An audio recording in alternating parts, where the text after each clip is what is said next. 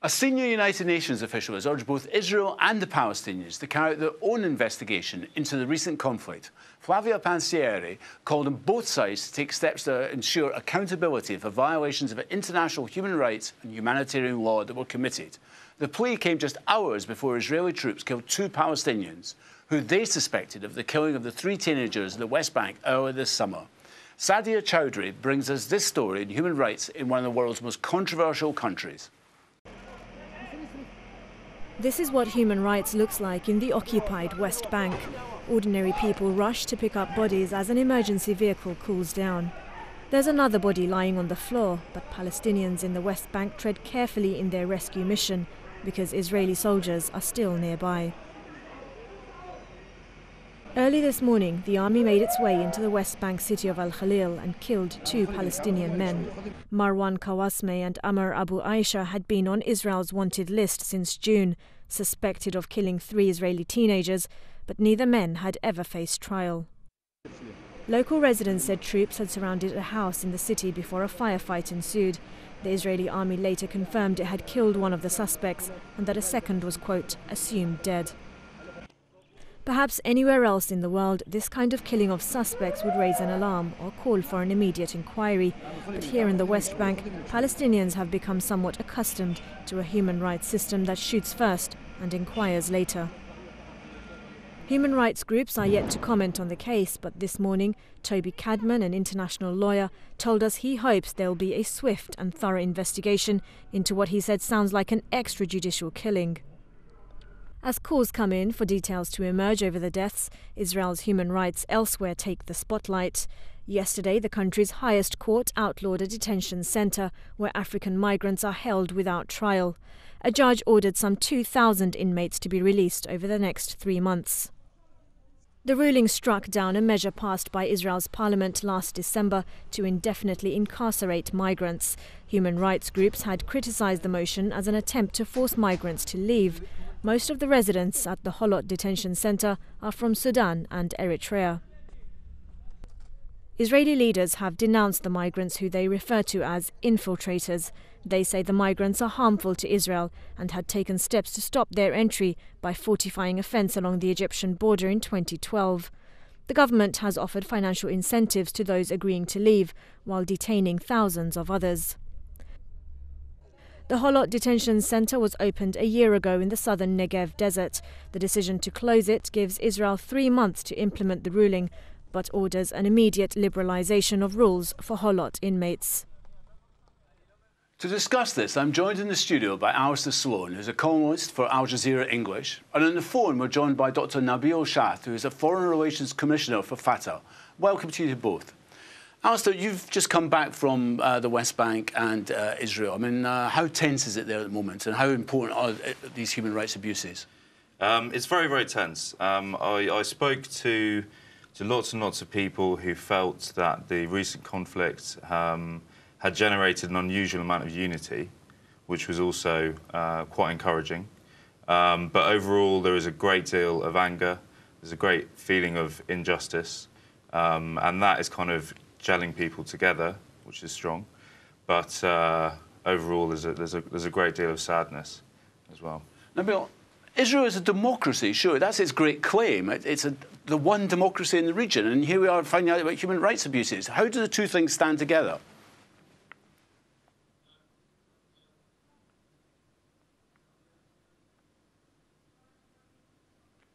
Dr. Nabil, are you still with us?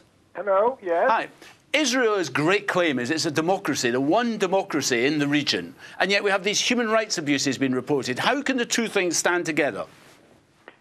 Well, you know, we started democratically at the Palestinian Revolution, and when the Palestinian Authority was created, we started with elections in 1996 and then 2006, and then we are really late in new elections because we have separation between Gaza and the West Bank, and the unity arrangements would have provided for elections in the coming 3 months. Now, the horrible attack by Israel on Gaza, I think, probably will delay these elections, at least until Gaza in shape to conduct these general elections in Gaza and the West Bank. But we insist on our democracy, and we shall continue every effort possible to have our unity built on democracy and consulting the people on their choices. Alastair, just return to that point. I mean, Israel's great claim is that it's a democracy, the one democracy in the region, as I said, and that's held up by its supporters in the West. And its human rights record is abysmal. I like to call it a plastic democracy.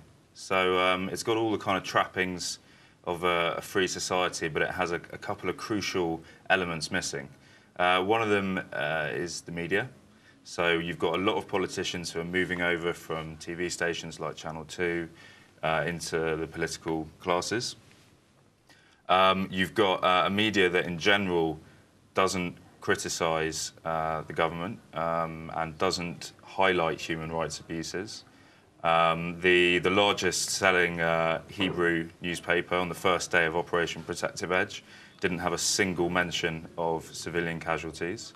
All of the kind of excesses in the West Bank and Gaza, which go on day in, day out, every night, raids, these aren't reported on. So it's very, very difficult for the Israeli people to have sight of the human rights abuses which are really, really going on. And Dr. Nabil, I mean, here we have people coming into the West Bank, the Israeli army coming in and carrying out summary executions. I mean, in any other country in the world, if a government did that, the West would be denouncing it from right to left. But nothing is said about this. Do you feel this is hypocrisy? It's an utter hypocrisy. There is nothing but extrajudicial killing that the Israelis have done since the moment they occupied our country. There is no recourse to any sort of law. I mean, who gave them the permission to kill 2,200 civilians in Gaza? Who gave them the permission to injure 12,000 people, most of them children and women? And they are in full sight of everything that goes on in Gaza. They have absolutely no excuse that this was not foreseen or this was an accident or civilians. Actually, we have proof that they did not hit any school or any building unless it was full of civilians. So, I mean, this mockery of justice has gone on in Israel from the very beginning of its formation on our land. I was to return to that point. The West does keep quiet about this, doesn't it? There's really no discussion in the Western media, in the mainstream media, about Israel's human rights record. Yeah, I mean, it's kind of a taboo to talk about the power and influence that Israeli interests have in Washington and in Brussels and in Westminster. It's kind of framed as an anti-Semitic discourse if you talk about the powerful lobbies, the huge amounts of donations which go into British politics as well as in Washington. So it's very, very difficult to have an honest discussion without addressing those fundamental structural problems in the West, which are creating a kind of perversion of public opinion because of the influence of all this money. And Dr. Nabil, speaking from the West Bank, how do you feel about this Western silence about Israel's own human rights record? This silence has really gone on for a very long time. At the beginning, we used to be told, well, the West somehow, tarnished by its history of Holocaust and racism,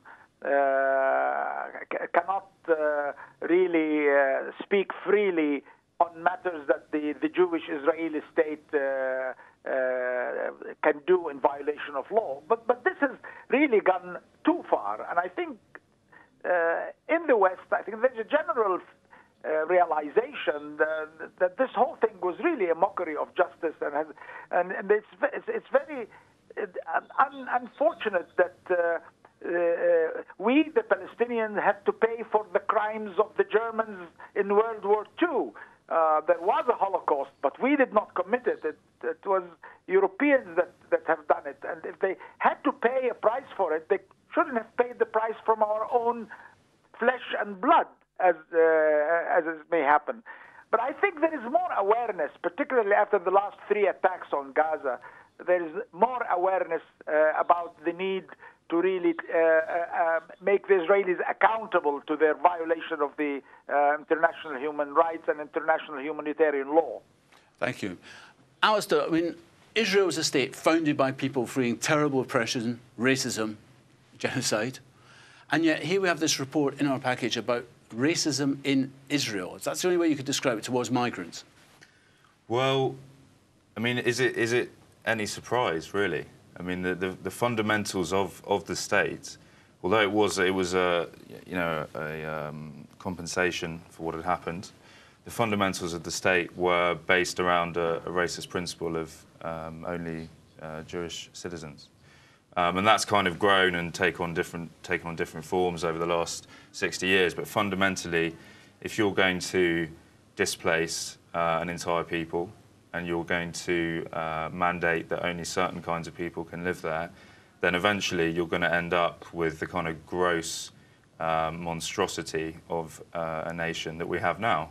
And the government is taking it that direction further and further. You're seeing the right wing tip Israel further and further into this kind of abyss of morality where anything goes.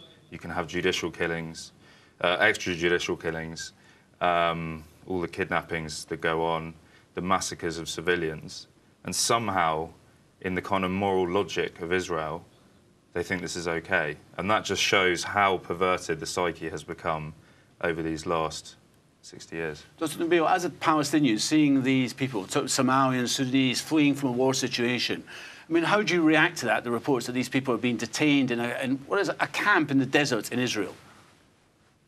Well, the Israeli public opinion, there used to be some sort of a public opinion. I mean, for example, I like to remind you of the massacre of Sabra and Shatila in 1982.